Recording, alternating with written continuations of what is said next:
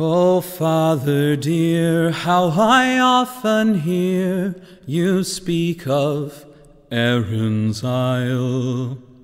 Her lofty scenes, her valleys green, her mountains rude and wild.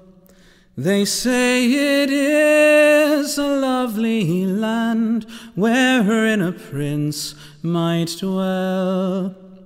Then why have you abandoned it? Oh, the reason to me tell.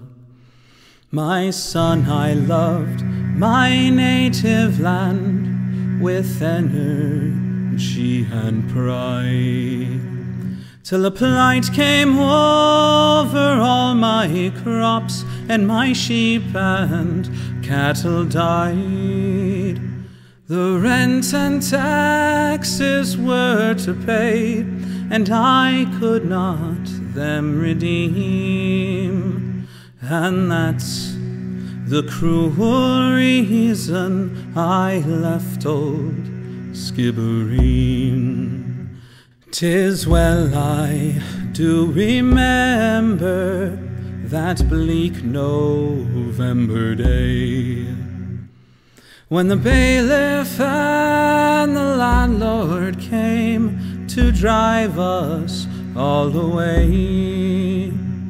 They set the roof on fire with their cursed English spleen, and that's another reason I left old Skibbereen.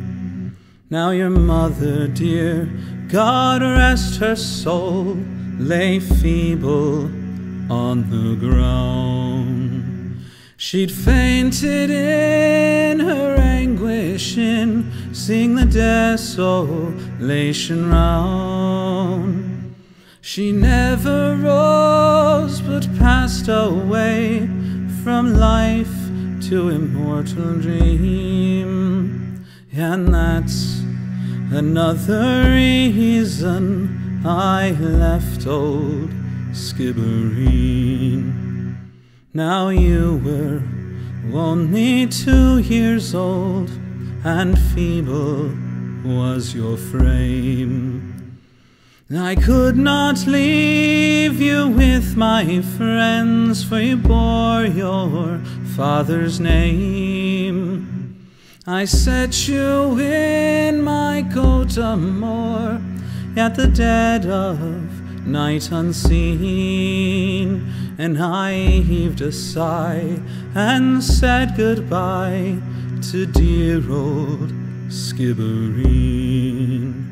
Oh, now, Father dear, the day will come when on vengeance we will call, when Irishmen, both stout and tall, will rally into the call.